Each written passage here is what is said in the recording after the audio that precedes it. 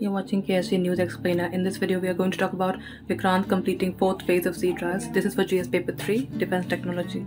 India's first indigenous aircraft carrier, IAC Vikrant, on the 10th of July, successfully completed the 4th phase of sea trials ahead of its commissioning into the Indian Navy next month. The sea trials of the 40,000-ton warship involved the testing performance of the critical equipment and systems relating to onboard aviation facilities. Let's get you the facts to be remembered.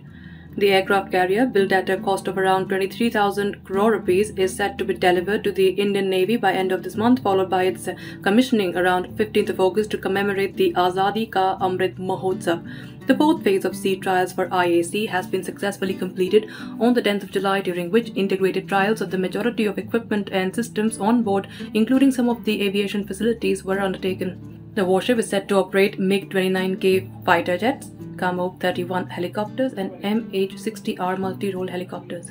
Vikrant has a top speed of around 28 knots and a cruising speed of 18 knots with an endurance of about 7,500 nautical miles. The IAC is 262 meters long, 62 meters wide, and it has a height of 59 meters. Its construction began in 2009. The indigenous design and construction of aircraft carrier by Indian Navy and Cochin's Shipyard Limited is a shining example in the nation's quest for Atmanirbhar Bharat and Make in India initiative with more than 76% indigenous content. That's it for this explainer. Thank you so much for watching. To join KSG India courses and to crack the ICE exam, visit ksgindia.com. You can also get a PDF of this explainer on ksgindia.com. Thanks for watching.